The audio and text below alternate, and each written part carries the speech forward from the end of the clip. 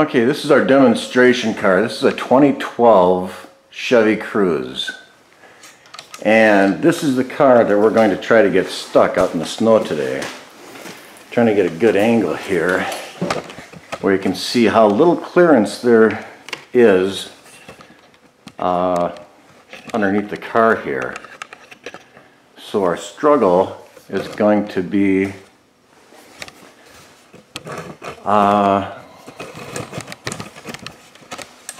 to get something under the car to shovel us out.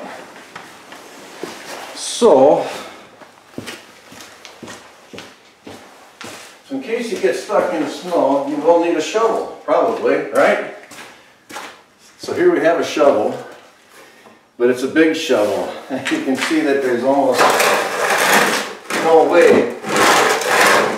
Oh, we can just put a ways under there. It's not too bad.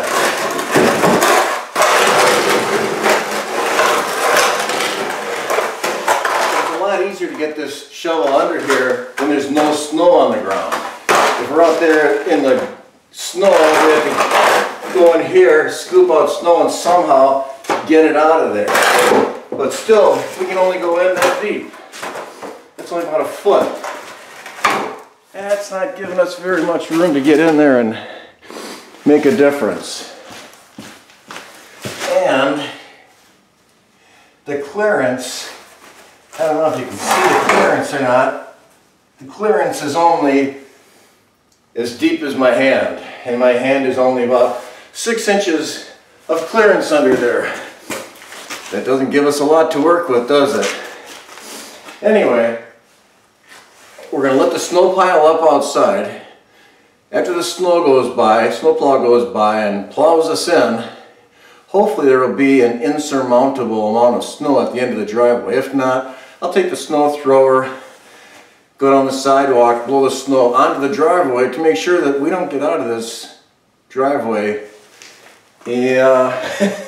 without getting stuck. I'm going to open up the garage and we're going to take a look outside and see what's happening.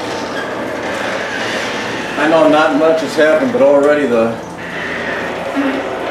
driveway is covered up. And out we go. You might be able to, you should recognize this now. Okay, so I'm going to take this back inside. We're going to take a look at the view from inside the house where it's nice and warm. We're just going to let this snow accumulate. Oh, that looks pretty the way it's coming down right now. Hopefully it's going to get even thicker as the day goes on. Okay.